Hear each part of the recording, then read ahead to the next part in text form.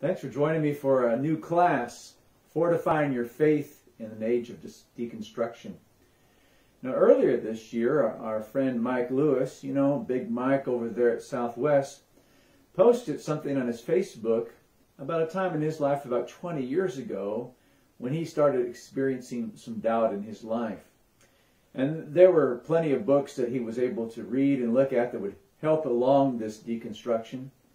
And he said as he went through this, there began a point to where he began to even doubt his own baptism. He felt like the church was out of date and irrelevant. And he wanted to leave ministry because everybody was not doing it right and the church was all messed up. And he went in this downward spiral to the point where he finally left the church, and he said he felt suicidal. And then he met a Christian man that helped him back, and he started reading the Word of God once again, and he reestablished his faith. But there's this point of deconstruction that I wanted to talk about during this study. Deconstruction of faith. It's something that we hear spoken about quite a bit. You know, really falling away from God, falling away from the church is nothing new. It happened during Jesus' ministry. In John the 6th chapter, for instance, in John 6, verse 66 and following, it says, as a result of this, there were some statements Jesus had made. As a result of this, many of his disciples withdrew and were not walking with him anymore. So Jesus said to the 12, you do not want to go away also, do you? Simon Peter answered him, Lord, to whom shall we go? You have the words of eternal life.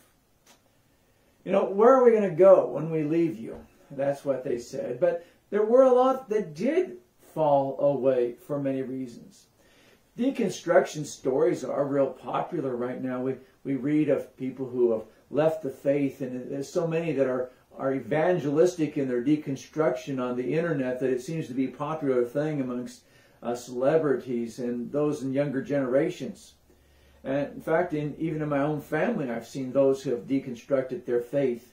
And so it's something that's very much a concern for me, and it should be a concern for all of us, because we don't want anyone to fall away from God. You know what it seems to happen in these cases is they come to a conclusion that they want to have, and then they try to justify that conclusion. In other words, they want to leave. For whatever reason, they want to leave.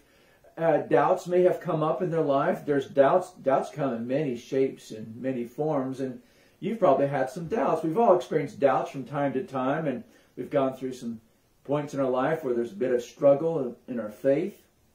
And sometimes there's just disappointment with the church. Maybe you were mistreated at church. You know, people are hard to live with, and people at church are just people, and they can be hard to live with. And maybe they've disappointed you. Or maybe you look at the church and you've come to a conclusion like Tim did. It's just irrelevant, and it's not making any point, and they're not doing church the way I think they should be doing it. And you become disillusioned. Or maybe there's a lifestyle contradiction. And I think this is the most popular way of leaving. Perhaps the biggest reason people leave the faith is because of lifestyle contradictions. Maybe you've met somebody who's not a Christian, and you want to hang out with that person now, and they don't like that Christian lifestyle. Or maybe you want yourself some more unrestrained sex, or more unrestrained partying, or drugs, or whatever it might be. A lifestyle without wisdom, a lifestyle without discernment. It seems like there's so much freedom there. I can just do whatever I want, whenever I want, however I want. Frank Turret, who goes to different colleges and talks to them about faith in Christ, and he's what we'd call an apologetic. He gives reasons for believing in God and believing in Christianity. And he says at the end of his talk, there's always a time for question and answers, and there's always a group of atheists there. And he says that they'll come and begin to ask their questions. And in a way, it's sort of a pushback to these folks, but also to put things in perspective. He asked these atheists if you could prove that Christianity was true, would you become a Christian? And you might be surprised at how many people say no. It would mess up their lifestyle. It mess up what they want. And so if you want to have that kind of lifestyle, but you've grown up in Christianity, you need to deconstruct that faith. You need to have a reason why Christianity is not what you thought it was all these years. And so deconstruction is just looking for ways to walk away. And with the internet, there are no shortage of deconstruction evangelists, those that will help you in your journey to walk away from God. And as a society, we've become more progressive, and people want a Christianity that's more progressive, more politically correct, maybe a little less Jesus and a little more Oprah, a postmodern liberalism. And we refer to that as progressive Christianity. And that's what we're going to be talking about, progressive Christianity. And if you want to have some resources about this topic, there are many places you can go. I could suggest a couple. I would suggest maybe going to lisachilders.com. She does a great job in her podcast explaining this deconstruction process, because she went through that process at one time and now she's come back and rebuilt her faith. You'd go to Frank Turek, mentioned him a moment ago. He has a program called Cross-Examined. Both of these you can find online, either on YouTube or on their own page. There's other resources. One of our brothers in Christ, David Young, preacher in the Church of Christ, wrote a book not long ago called A Grand Illusion. And he has sermons and he has material about this as well. And there's so much to cover in this class. I'm thinking, well, no, where do I start and what do I talk about? Because I want to talk about so many different things.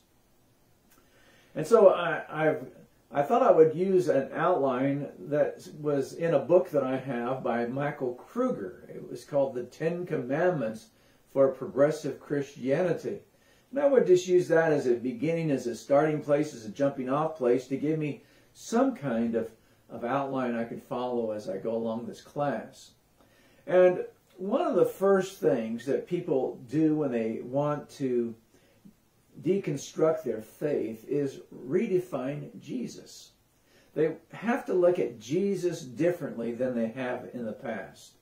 And what they will begin to say is this: Jesus is a model for living more than an object for worship. A corollary to this is Jesus came to be a good person to help and heal people. Or another correlator would be that Jesus was just a social activist. And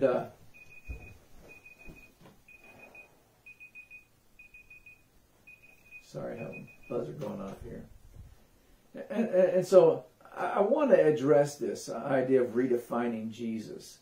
What I don't want to do in this study is build up a straw man and then attack him somehow. I don't want to beat him down, because I want this to be a positive message. I want this to be a positive class. I don't want to look so much at these negatives, but I want to recognize that there is a deconstruction going on in many people's lives that's very popular.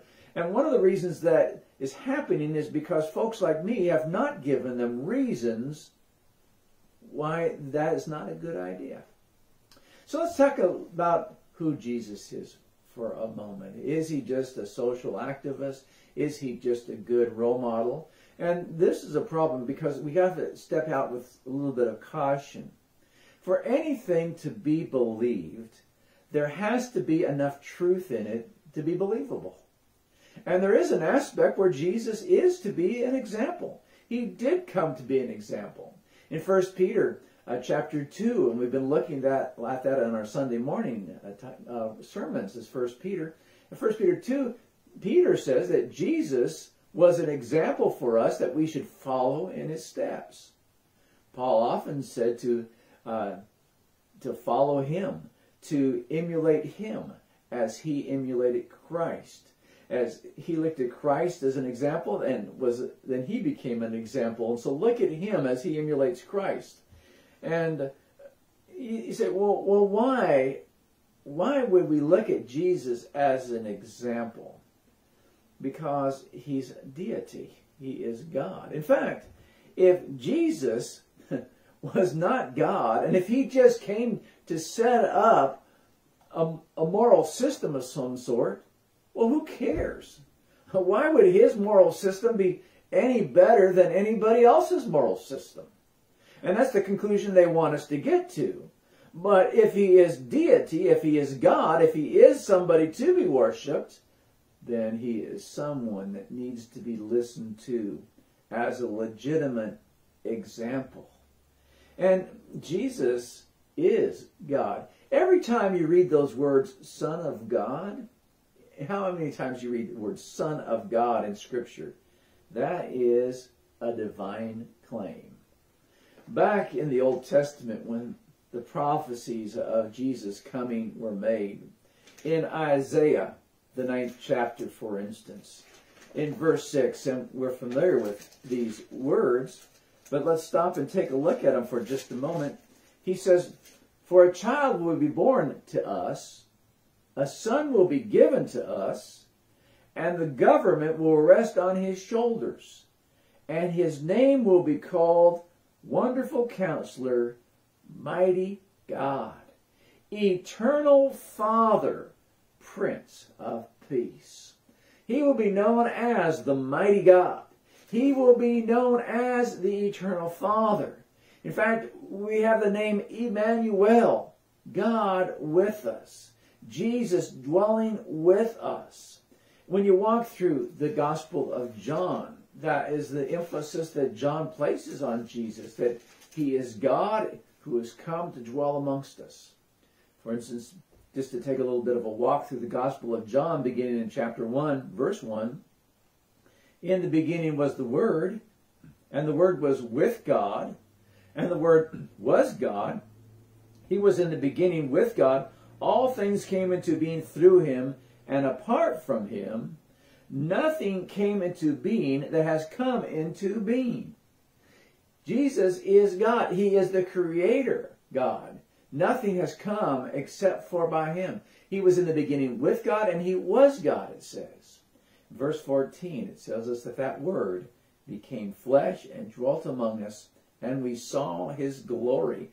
Glory as of the only begotten from the Father, full of grace and truth. Move over to chapter 5 of John for a moment.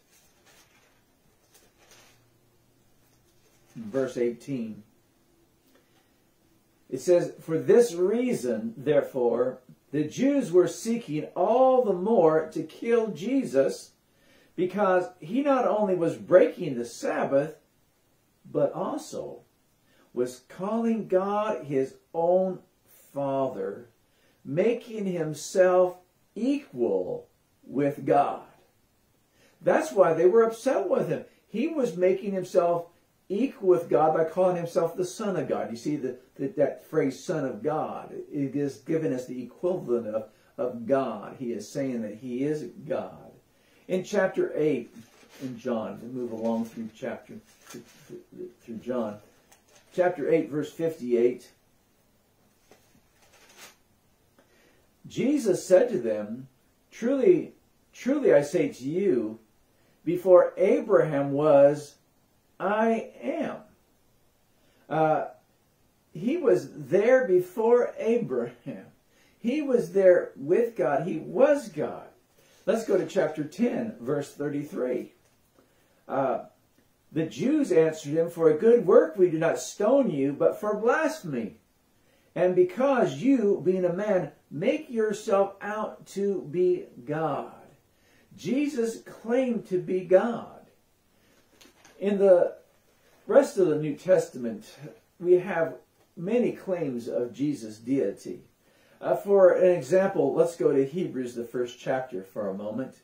Hebrews chapter 1. And here's how the book of Hebrews begins. "God, after he spoke long ago to the fathers of the prophets in many portions and in many ways, in these last days has spoken to us in his Son, whom he appointed heir of all things, through whom also he made the world.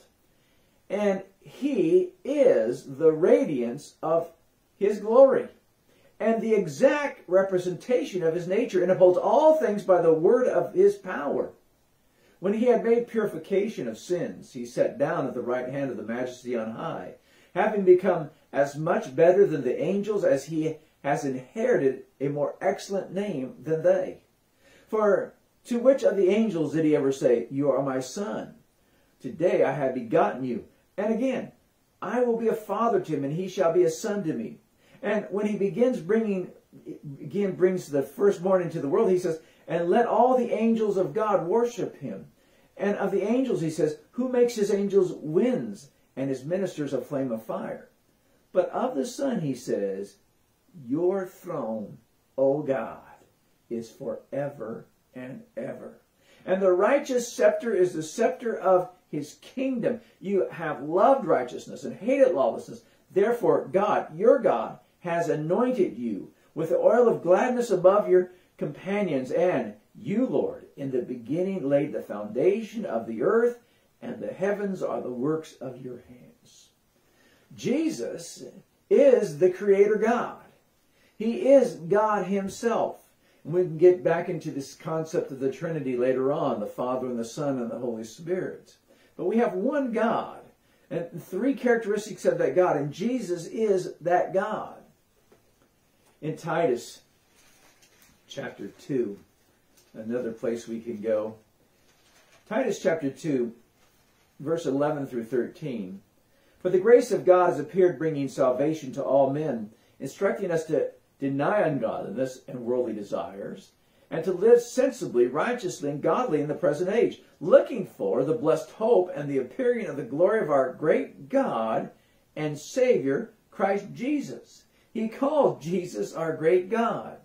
Of course, you have all the doxologies in the New Testament, the praises of God addressed to Jesus. You have the entire book of Revelation that shows Jesus is God. Jesus was worshipped as God and will be worshipped as God. We just read in Hebrews, the angels worship God. In the book of Matthew, and Matthew being the most Jewish book, Jewish people will not bow down to anyone but God. In chapter 14, after Jesus calmed the storm, it says in verse 33, "And those who were with him in the boat worshipped him, saying, 'You are certainly God's Son.'" And go to chapter 28 of Matthew. After the resurrection of Jesus, and Jesus appeared to his disciples, and in chapter 28, verse 9, "And behold, Jesus met them and greeted them, and they came up and took hold of his feet and worshipped him." They worshipped him as God, and they will continue to worship him as God. Philippians, the 2nd chapter, has one of the great texts on this. Verse 8, "Being found in appearance as a man, he humbled himself by becoming obedient to the point of death, even death on a cross. For this reason also God highly exalted him and bestowed on him the name which is above every name, so that at the name of Jesus every knee will bow, of those who are in heaven and on earth and under the earth, and that every tongue will confess that Jesus Christ is Lord to the glory of God the Father." Every knee will bow to Jesus. Every tongue will confess who he is. They'll either do it now or they'll do it in eternity after the judgment, but they will find out who he is. Now, one of the great points that C.S. Lewis brought out in his book Mere Christianity, when he was making this point, he brought a trilemma. It's like a dilemma, but it's a trilemma. There's three aspects of it. You have Jesus claiming to be God. And if you say, well, he's just a good man and not God, well, wait a minute. Did he know that he wasn't God? If he knew that he wasn't God, but claimed to be God, then he wasn't a good man. In fact, he was a liar. Jesus would have been a liar to claim that he was God if he knew he wasn't. And let's say that because he did claim to be God, let's say he claimed to be God but didn't know it. He didn't know that he wasn't God. And then you'd have to say that he was a lunatic. He was crazy. And so you can't say that he's just a good role model, because either he was a liar or he was a lunatic. Or the third option is that what he said was true. He knew it was true. He accepted it as true. He is God, and therefore we have to come to the conclusion that he is Lord. Maybe you've heard this, that Jesus is either a liar, a lunatic, or Lord. And that's what he's trying to tell us. He's trying to prevent us from saying that Jesus was just a good role model or a good teacher. He's anything but that. He is God. You know, one of the odd things about the deconstructionists, by the way, is if Jesus is a good example, as they claim he is, a good role model, as they claim he is, then why don't they follow him? They don't want to follow him. They just want to redefine him. I mean, they don't want to follow Matthew 19th chapter, that marriage is between one man and one woman, that it's one man and one woman for life. They don't want to follow John, the 14th chapter, verse 6, salvation is only found in Christ. They want a pluralism of ways that we can come to God. And so, you know, if he is just a moral example, why don't they follow him? Well, it's just a smokescreen. In fact, Christianity is not a religion of morality. And that's where it comes down to. Christianity is not a religion of morality. In fact, historic Christianity is a religion of grace. They'll have these phrases, catchphrases that sound cool. Deeds, not creeds. Creeds divide, but love unites. What they're saying is, it's our behavior that's important. Not what we believe, but the way we behave. And what they've done is reduce Christianity to a religion of works, of merit. And that's so easy to do, to become legalistic in their claims about Christianity. Christianity is about grace. It's not about what we do. It's about what he has done. It's about his death, burial, and resurrection. It's about his love for us that came in the form of Jesus to die on the cross for us.